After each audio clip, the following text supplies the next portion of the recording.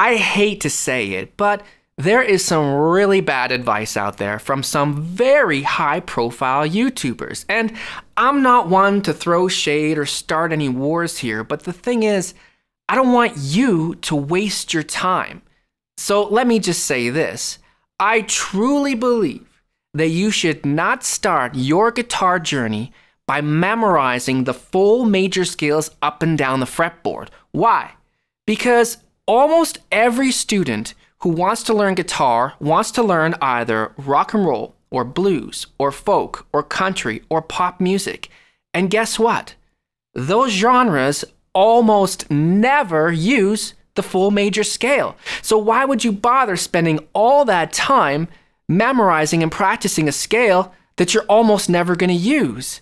It's crazy. So if I was to relearn guitar again, what would I do? Well, I would do exactly what I've been teaching to all my students here for 14 years. And briefly, that looks like this. At the very beginning, we have to memorize all our open chords, what we call C, A, G, E, D. Then we've got to learn strumming technique and some of the most common strum patterns. There's really only a handful of them, and once you've got those, you're kind of good for all the others, like this one. Then we need our open chord variations, like some sevenths and some sus chords, and the variations for each of our C, A, G, E, D chords. Then I would memorize the notes on the low E and the A strings. Those are the only ones you really need to memorize because we're going to use those as landmarks to find whatever we need. So you got to know them, and you got to know them right away. You got to know instantly that that's a B and that's a C sharp. And that helps us to be able to find our bar chords, which I will say is a big step for everyone. Just getting the physical skill of being able to play bar chords is actually quite tough.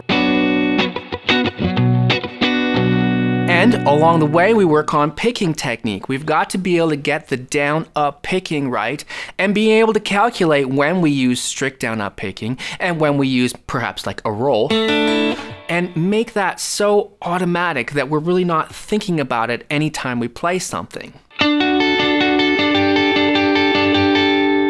So we've got some alternate picking under our belt. We're going to learn the minor pentatonic easy shape. We always start with easy shape. Why? Well, it's the best one. It's the one we use most often. So it's not just that it's easy, it's that it's most commonly used. And that's the point. We want to focus on the things that are most commonly used so we're good at it and we can move forward faster. And then we just add the blue notes, and that's quite easy because we just memorize where they are positionally in the minor pentatonic scale. Now we want to be able to move up the fretboard a bit, so I usually just start with what I call the extension shape. It's the box, the house of blues people call it.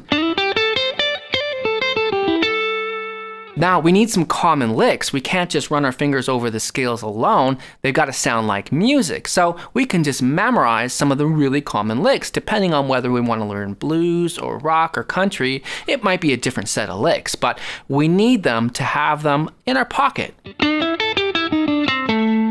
And of course, we need to learn how to use bends and pull-offs and hammer-ons. I usually kind of learn those along the way. And while you're doing all this, we have to also be able to play songs. So you've got to learn some songs. You've got to use the information because guitar is not just brain work. Really, the brain work is a smaller part of it. It's a lot more physical skill, and the only way we can get better at that is by playing a lot. Now, I would say that is a very good list for someone who is, let's say, high beginner, someone who definitely wants to learn electric guitar and be able to play solos. At that point, let's say we enter intermediate stage. I mean, where these exact levels are it doesn't matter. But I think at this point, you could dive into any of the kind of lessons that I have here on my YouTube channel and in our Patreon group. And by the way, I'm gonna put a complete checklist of all these types of things for free online that you can download.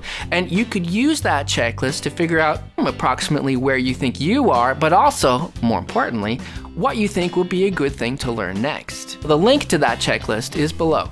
So what do we do at an intermediate level? We want to be able to play minor pentatonic scales and major pentatonic scales, right? So it's not only about the bluesy minor pentatonic, we want that sweet major pentatonic sound as well.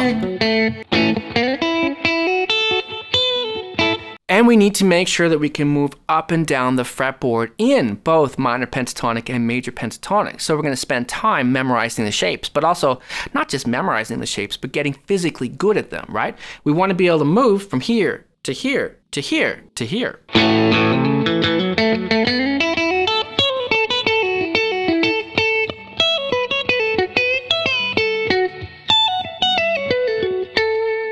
Maybe at this point you add double stops in thirds or sixes. Both of those are important and can add a lot of depth to your solos, but also they're in so many songs. So if we get good at playing them and we understand them, then when we come across them in a song, the song is easy to play now.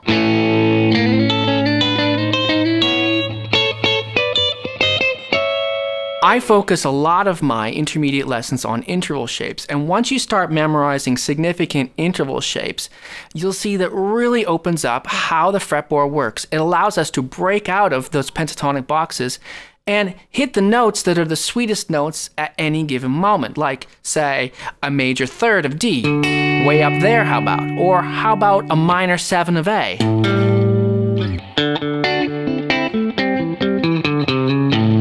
And those interval shapes allow us to do targeting, which means that we can think of the chord that's happening at that moment in the song, and we can hit or target a major third of that chord, or a fifth of that chord, or whatever it is. Like in my video from last week, we did fifths.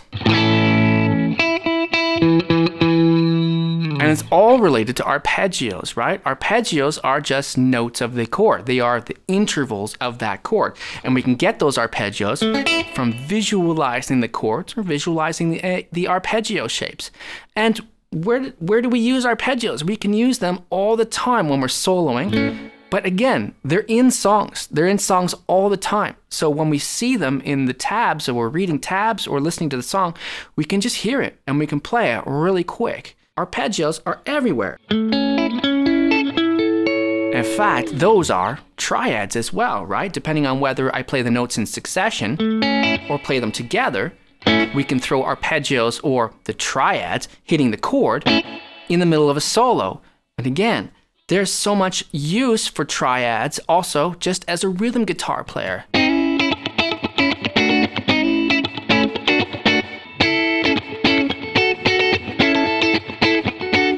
Now, more advanced techniques might include switching from major pentatonic to minor pentatonic in the middle of a solo. We can do that most often on the 4 chord. So we're listening for the chords, we're playing the sweet major pentatonic, that 4 chord comes, and we switch to the minor pentatonic, and it's got that cool bluesy rock and roll sound.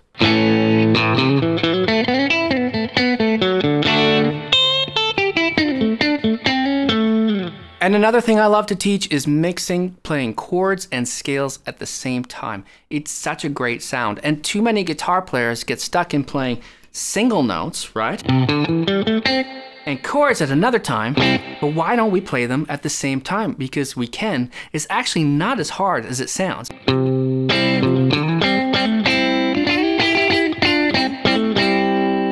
And don't forget, you need lots of exercises and songs that cover these things because, again, music is one part brain work, but many parts physical work, right? We need to have and develop the physical skill to be able to play these things. So it takes a lot of time. And even if you mastered all that stuff, you'll notice that I still haven't mentioned the full 7-note major scales. Why? Because it's just not in a lot of music. In fact, if you really wanted to do the 7-note scales, you'd probably be better off learning the Dorian mode because that's in a lot of classic rock. So let's get started. You can download that full checklist. The link is below. And there's lots of those intermediate levels right here on the channel. I'll put one of those videos right here on the screen for you.